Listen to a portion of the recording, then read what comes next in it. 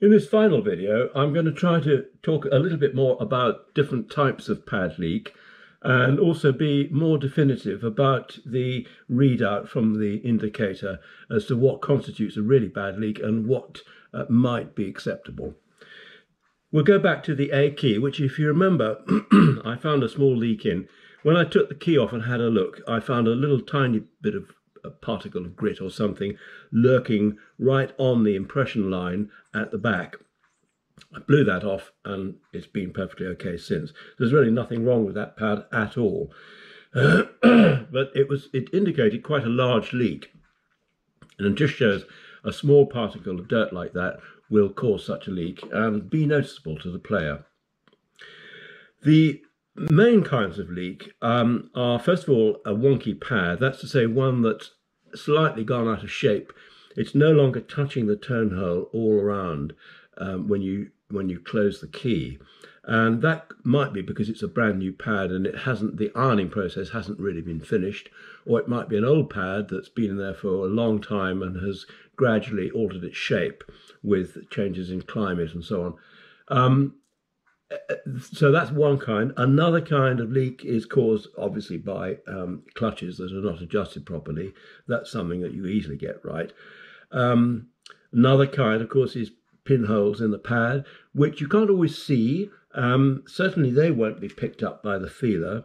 Likewise, tears in the pad. Tears are usually more obvious, and you can usually see those.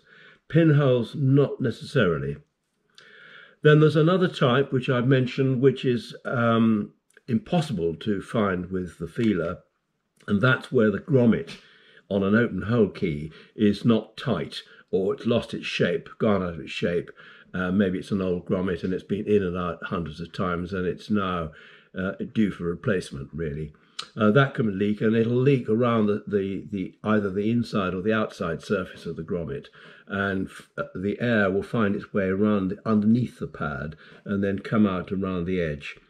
And so that's something to watch. If you get a leak that cannot be stopped by pressing harder on the key, then it's either that one or it's the pinhole.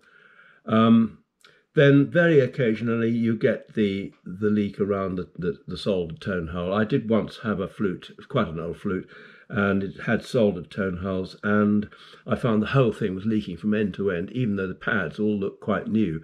And I ruled out the pads in the end and started looking at the tone holes and found that there was a bit of porosity around some of them. And what you do then is you get a bit of rubber, a bit of inner tube or something to cover the tone hole, put the probe down and just test in the normal way. And if you find a leak, then it's got to be here. And so they all had to come off and be resoldered. Evidently, the manufacturer had used lead solder, and lead and silver, of course, eat one another given enough time. But that's very rare. There's another kind of leak which you need to be aware of on open hole keys, and that, of course, is the connection between the finger and the key itself. That's why I use this insulating tape, to make sure that I have got a good seal underneath my finger.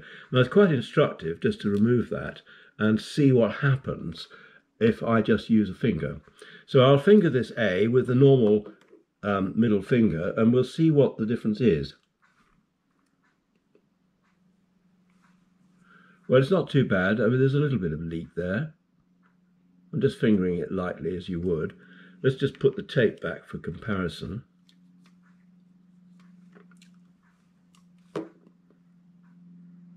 See, that's 100%. So that proved my finger was leaking. Let's try now with the index finger. Now, the index finger on most of us will be a little bit rougher because it's the one that does all the hard work in life, if you think about it, all the picking up of things. The index finger is the one that, if your hands are at all rough, that's the finger that will be the roughest. So let's try with that one. Yeah, an obvious leak. That would be very noticeable.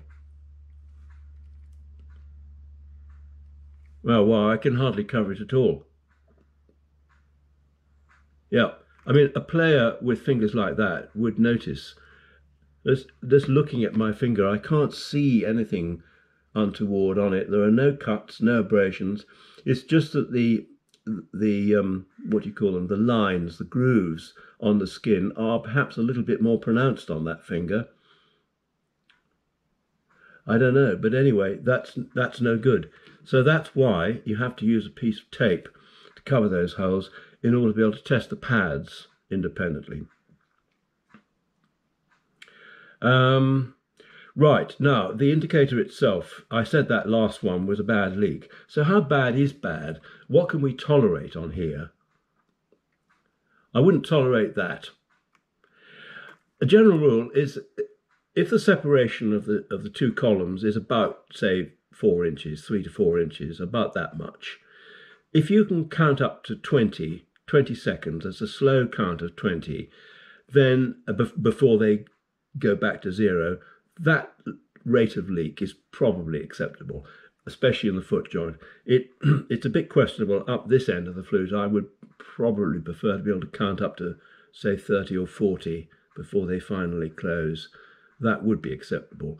But anything less than that, if they go down quickly like that, that's a bad leak, and you've got to do something about it. So you can see that the ferret is operating in a range of leakage that is appropriate to the flute. The quick leak will be noticed by the player, and especially if there are 2 or 3 of them all on the same instrument.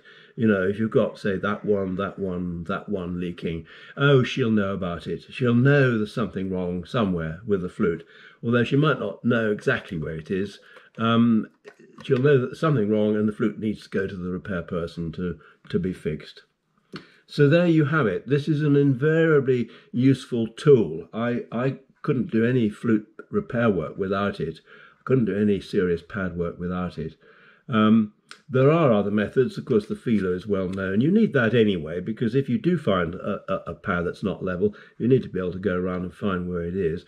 Although, having said that, this is quite useful. If you get the sort of leak where you can stop it with a little bit more finger pressure, then you'll know it's a pad that's not level. If you need a lot of finger pressure to do that, to stop it, the leak is likely to be at the back of the pad. If you need only a very little extra finger pressure, then the leak is more likely to be at the front of the pad. There's a geometrical reason for that, which is fairly obvious, but that's a good help. It's a good guide. There is a gadget which is a bulb, a light on the end of a stick which you can put up and down the flute. I don't think those work very well. They'll give you a kind of rough idea of which pad might be leaking. If there's a leak, obviously you get a bright spot which you can see, but they won't find pinholes and they won't find little bits of dirt and all those other things that I've mentioned. You really, for that, you need a proper pressure tester like the Ferret. So there you have it, the Wessel Flute Ferret. Do get one. I think you won't regret it. They're very, very useful indeed.